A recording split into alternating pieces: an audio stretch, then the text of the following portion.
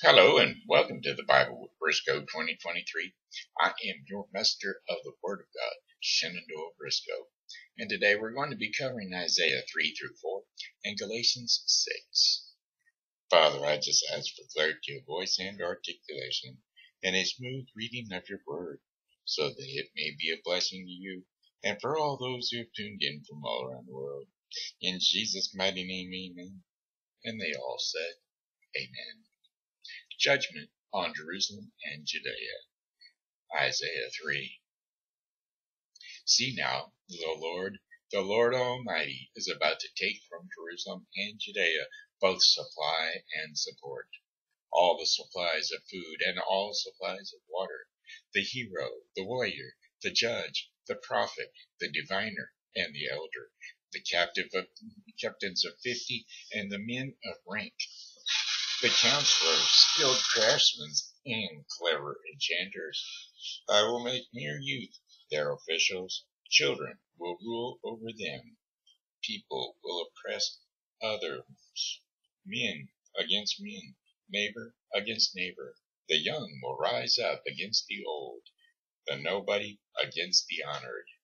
A man will seize one of his brothers in his father's house and say, "You have a cloak. You be our leader. Take charge of this heap of ruins." But in that day he will cry out, "I have no remedy. I have no food or clothing in my house. Do not make me the leader of the people." Jerusalem staggers. Judea is falling. Their words and deeds are against the Lord, defying his glorious presence. Though they look on their faces, testifies against them. They parade their sins like Sodom. They do not hide it. Woe to them! They have brought disaster upon themselves. Tell the righteous it will be well with them, for they will enjoy the fruit of their deeds. Woe to the wicked! Disaster is upon them. They will be paid back for what their hands have done. Youths oppress my people. Women rule over them. My people, your guides, led you astray. They turn you from the path. The Lord takes his place in court. He rises in judgment and to judge the people. The Lord enters into judgment against the elders and leaders of his people. It is you who have ruined my vineyards. The plunder from the poor is in your houses. What do you mean by crushing my people and girding the faces of the poor? Declares the Lord Almighty. The Lord says, "The women of Zion are haughty, walking along with outstretched necks, flirting with their eyes, strutting along with swaying hips, with ornaments jingling on their ankles. And therefore the Lord will bring sores on the heads of the women of Zion. The Lord will make their scalps bald. In that day the Lord will snatch away their finery, the bangles, the headbands and crescent necklaces, the earrings and bracelets and veils, the headdresses and anklets and sashes, the perfume bottles and charms, the signet rings, the nose rings, the fine robes, and the capes, the cloaks, the purses, the mirrors, and the linen garments, and tiaras and shawls. Instead of fragrance, there will be a stench. Instead of a sash, a rope. Instead of a well-dressed hair, baldness. Instead of fine clothing, and sackcloth. Instead of beauty, branding. Your men will fall by the sword, your warriors in battle. The gates of Zion will lament and mourn, destitute, and will sit on the ground. Isaiah 4. In that day, 7 women will take hold of one man and say, "We will eat our own food and provide our own clothes. Only let us be called by your name. Take away our disgrace. The branches of the Lord. Now in that day, the branch of the Lord will be beautiful and glorious, and the fruit of the land will be the pride and glory of the survivors in Israel. Those who are left in Zion, who remain in Jerusalem, will be called holy, and all who are recorded among the living in Jerusalem. The Lord will wash away the filth of the women of Zion. He will cleanse the bloodstains from Jerusalem by a spirit of judgment and a spirit of fire. Then the Lord will create over all of Mount Zion and over those who assemble there a cloud of smoke by day and a glow of flaming fire by night. Over everything the glory will be a canopy. It will be a shelter and shade from the heat of the day, and a refuge and hiding place from the storm and rain. That was Isaiah 3 through 4. Now we will be turning to Galatians 6.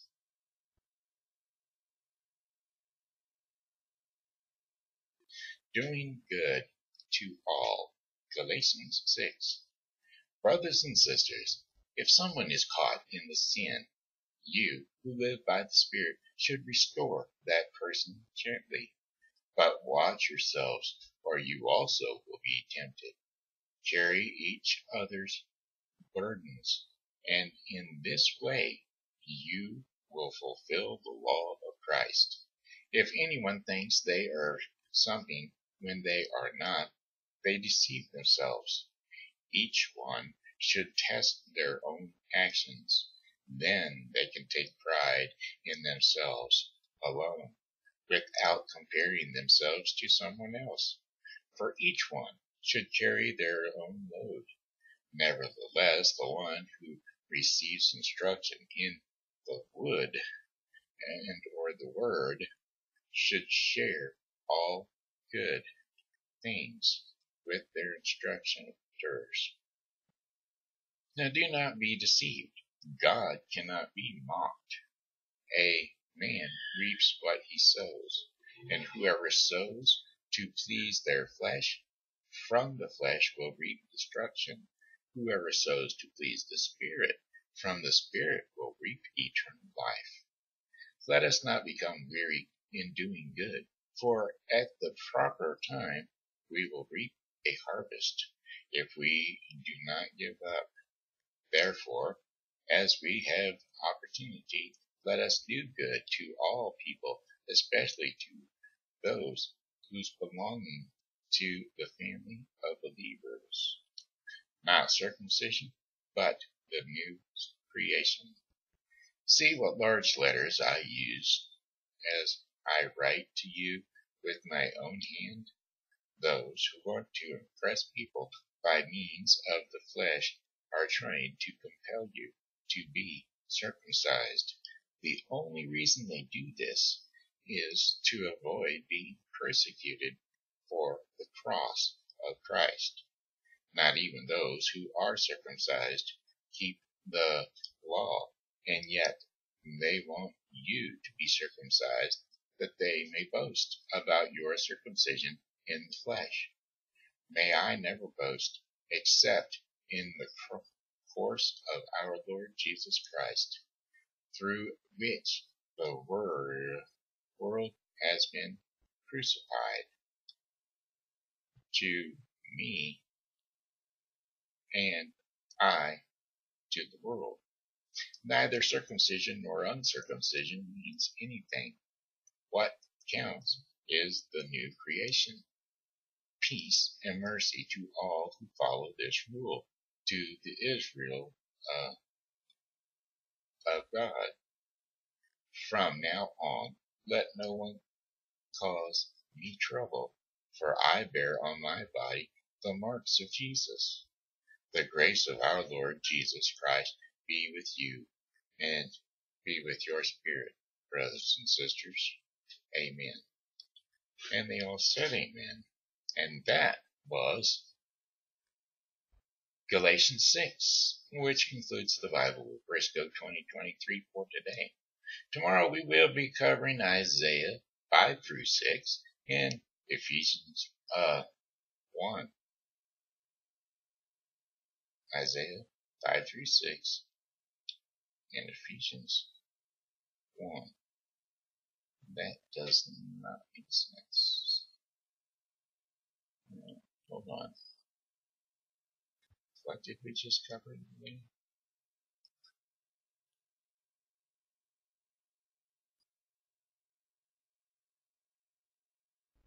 Oh, Galatians. Okay. Isaiah 3 through 4 and Galatians 6. Tomorrow will be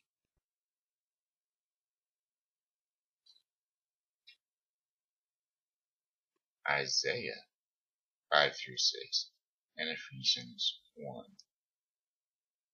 Okay. Isaiah 3 and 4. Tomorrow 5 and 6. And it was Galatians 6. And now it's going to be Ephesians 1. Okay. Makes more sense to me now. Okay. Thank you, folks. Sorry. Thanks for bearing with on that. I was confusing me. So anyway, hey, this here's been Shenandoah Briscoe, your messenger of the Word of God. And I'm going to say, Father, I just thank you for your word. Because if it were not for your word, I would not be able to be your messenger of the Word of God. And so therefore I give you all the praise and all the glory. In Jesus' mighty name, amen. And they all said amen. God bless you, folks. Thanks for tuning into the Bible with Briscoe 2023 for today. Be blessed by God. Come back and see us tomorrow because God will and we will be here. And we hope that you are too. Please like and share.